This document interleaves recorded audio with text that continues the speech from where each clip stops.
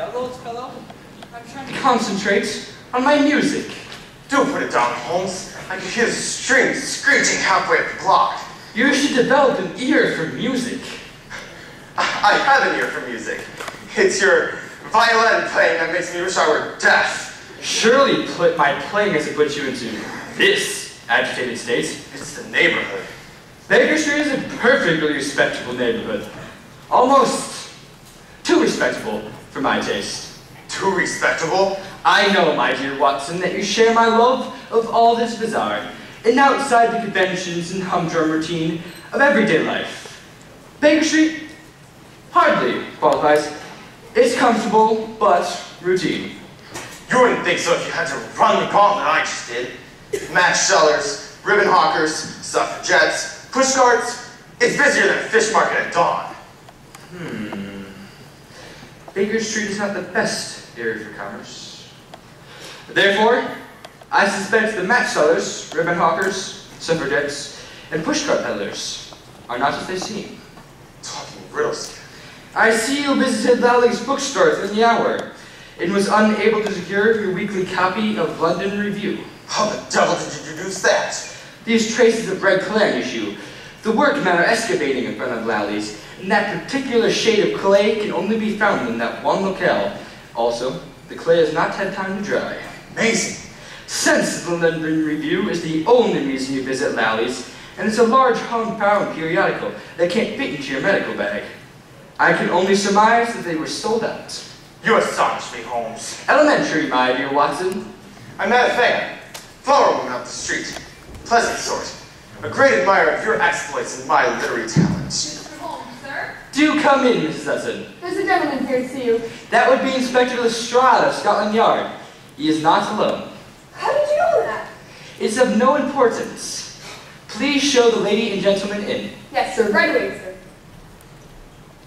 I do hate to mention it, but some of the neighbors are complaining about your target practice. Indeed. I do wish you wouldn't use my rooms for that sort of thing. It ruins the wallpaper. Quite right, Miss Hudson, quite right. Lestrade and some woman. Lestrade is merely acting as a police escort. The gentleman in question is none other than the Prince of Bohemia, and the woman is Lady Edwina Hunter, a distant relative. How can you be sure it's that? I looked out my bedroom window as they were getting out of their carriage. Pray come in. Delighted to see you again, Lady Edwina. My colleague, Dr. John Watson. Dr. Watson. Delighted. This is... Shh. Softly. The walls may have ears. Pray be seated. We've come directly from the insurance people. They tell us you've taken complete charge. Correct. What progress have you made, Mr. Holmes? Minimal. Considering your reputation, that's hardly encouraging. You disappoint me. We'll pay you any sum! My professional charges are upon a fixed scale. I do not vary them, except when I remit them altogether. We're desperate. Your Highness, did you love the sister of Alice Faulkner? That's all in the past. The future is all that matters. I see no reason not to answer. I loved her deeply, Mr. Holmes. I would have married her. Nonsense. You're too young to know your own mind. Infatuation, nothing more. Did she know of your feelings? Yes. You say that you would have married her, that she knew of your true affection. Hardly the motives for self-destruction. I have never been able to understand why she did it. Curious. She had everything to live for. What matters now are those letters. In the wrong hands, they could be lethal. I don't think we were followed. No matter. It appears to me our time has been wasted. Mr. Holmes reports minimal progress. I assure you, Lady Edwina, Holmes knows what he's about. You'll forgive me if I do not share your enthusiasm. The stakes are too high for anything but positive results. I think we ought to return to the insurance people and register a complaint. I trust we may see more than minimal progress in the near future, Mr. Holmes. forgive my aunt, Mr. Holmes. She's been under a terrible strain. I can't bring myself to reprimand her. I understand.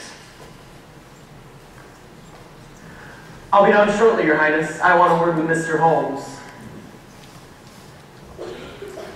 That Lady Edwina is a cold one. Her motives are clear. She only wishes to protect the family honor. Well, being the prince's bodyguard ain't my idea of ideal police work. I consider it an honor. I've got him to worry about in that heist from the Tower of London. I do hope you'll have time to give me a hand on that one. An audacious crime. Robbery at the Tower of London.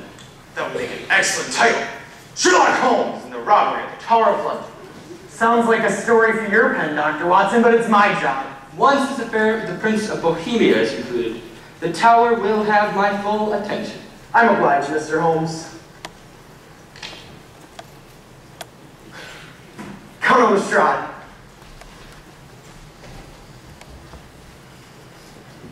Count on Lestrade. The man's adult. I doubt he can find himself in the lost and found department. The Prince of Bohemia is a rather unique client. You consider the prince a mere client? A client to me is a mere unit, a factor in a problem. The emotional qualities are antagonistic to clear reasoning. You sound like a calculating machine. What is? What? Shh. Smells of kidney pie. Some of Miss Hudson's good English cooking. Hardly. It's jasmine. Essence of jasmine. Perfume?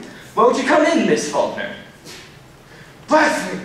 No need to hide in the shadows. I'm sure Lestrade didn't see you. How did you know it was me? There are 75 perfumes, which it is very necessary that a criminal expert should be able to distinguish from each other. At the Larrabees, you radiated in the scent of jasmine. Remarkable deduction. Elementary. Holmes, where are your manners? Won't you sit down, my dear? I'm Dr. Watson. Thank you. I've come to correct a false impression, Indeed. but I would like to speak with you privately. Well, if you want to be alone. No need, old fellow. I would like your opinion regarding this matter. You may speak openly in front of Watson. As you wish. As I've said, I've come to correct a false impression. Indeed. I told you that my prime motive was a desire for money. I do not want money. You seek justice for your sister. Justice. There is no justice. I seek punishment. Revenge. Revenge is not only sweet. It is sometimes therapeutic. I seek nothing for myself. Why didn't you confront the prince outside the house? That wouldn't prove anything. I want the world to know of his disgrace. His cruelty.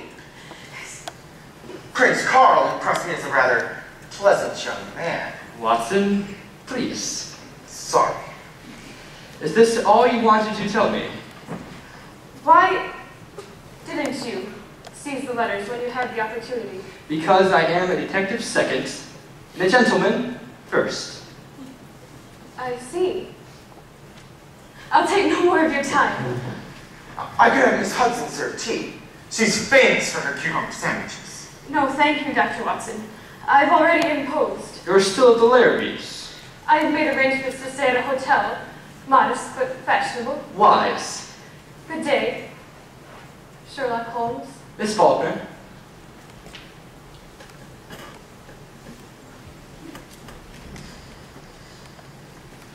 Lovely creature. My methods seldom fail. She's taken the bait. Bait? She'll never turn those letters over to me unless I have her complete trust. I'm winning that trust. She seemed charming. Disturbed, but charming. I assure you that the most winning woman I ever knew was hanged for poisoning 3 little children for their insurance money. You don't like Miss Faulkner? To like a woman is the first step to loving a woman. Love is an emotional thing. I hope so. Whatever is emotional is opposed to that is true. Cold the reason which I place above all things. Careful. Mr. Holmes? Easy, Watson's the Larrabees maid. Oh, Mr. Holmes, I'm so glad to see you. What are you doing sneaking in through the bedroom window? Most irregular. Foreman said no one should see me come through the front door. Foreman? My man, the Larrabys, undercover agent. Oh, I'm so nervous. What if the police saw me? They would think I was a criminal. Compose yourself. Sit down. Give me a message. Foreman says they've got him making a bundle of forgeries. They? You mean the Larrabys? Yes. They're making copies of Miss Faulkner's letters. I take it you understand from Foreman the seriousness of this business. He's enlisted my aid. I'm your ally in this, Mr. Holmes. Good show. Poor Miss Faulkner. They told me she was demented. I'm quitting at once. No, you mustn't do that. No? I wish Miss Faulkner to know that I proposed to buy the false letters.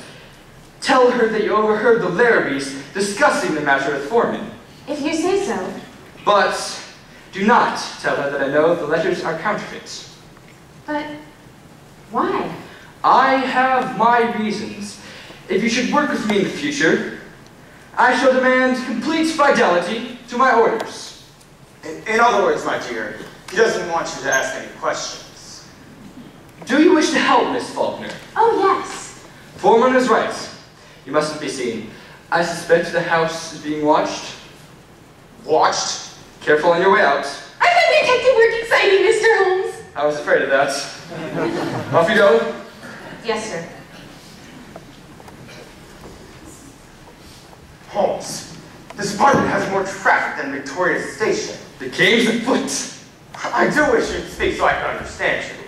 What is it, Mrs. Hudson? A match girl just brought news from my sister, Mr. Holmes. The one with the headaches? The match girl? No, my sister. I simply must go to her. There's no telling when I'll be back. Watson and I can manage. Could I be of any help? Oh no, it's her nerves more than anything. I'll bring her some rose hips and she'll be just fine. We'll be quite all right. There's some cold liver on ice in case you're hungry. Cold liver? Could have sworn it was kidney pie. I'm expecting a visitor any minute. He will not enter this building unless he is certain I am quite alone. Go after Mrs. Hudson. Pretend to escort her to the tram, then double back to the street. Do not attempt to enter this house unless you hear me cry out or a gunshot. But Holmes! No time to argue. Do as I ask. Hurry! What's all the mystery? No one telling me a thing. People popping in and out. Buy a flower, only a penny, who wants one?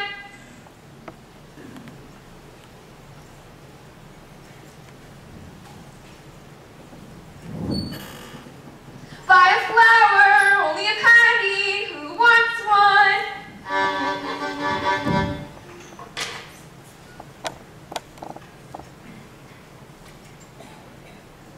Won't you come in, Professor? I find the violin relaxes me. Hand me my violin, and I can forget half an hour of miserable weather, and still more the miserable ways of our fellowmen. I find the same solace in higher mathematics. They're saving it for a client. No, do make yourself comfortable. You're not surprised to see me? Hardly. Your suffragettes have been gathering in the byways of Baker Street for the past hour. Know about them, I see, but then I would expect no less of the great Sherlock Holmes. You flatter me. I've never underestimated you, Holmes.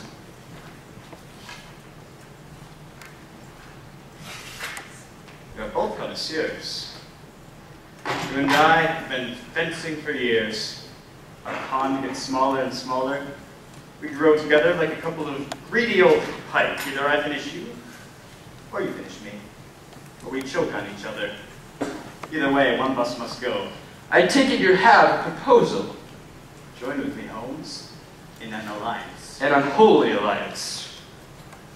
I may yet tempt you. Jewels from the Tower of London. Loot from robberies. Stock manipulations. You disappoint me, Professor. You and I know what is most desired. Power. Soon I will have the power to create the greatest crime of all time. World War. Nations will grovel at my feet. Millions will be made. Millions which to buy more power. Kings, presidents, emperors will be humbled. But a glorious spectacle, Holmes. The world in flames. I will never let this happen.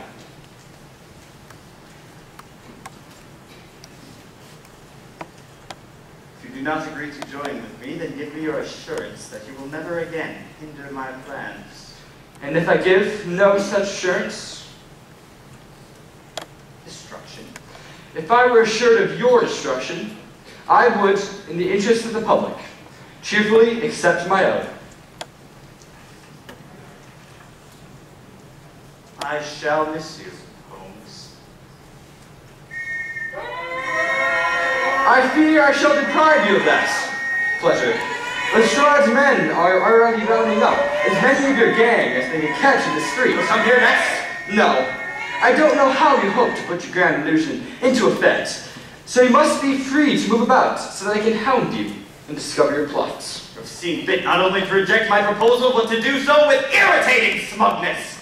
You have made insulting references. I cannot allow this to pass. Ah! You win the first round, young Sherlock Holmes, but the second round will fall to me. I have my methods. You have been warned. The game's afoot, Moriarty. I will not sleep until I have you behind bars, and your plans are ruined. You have been warned.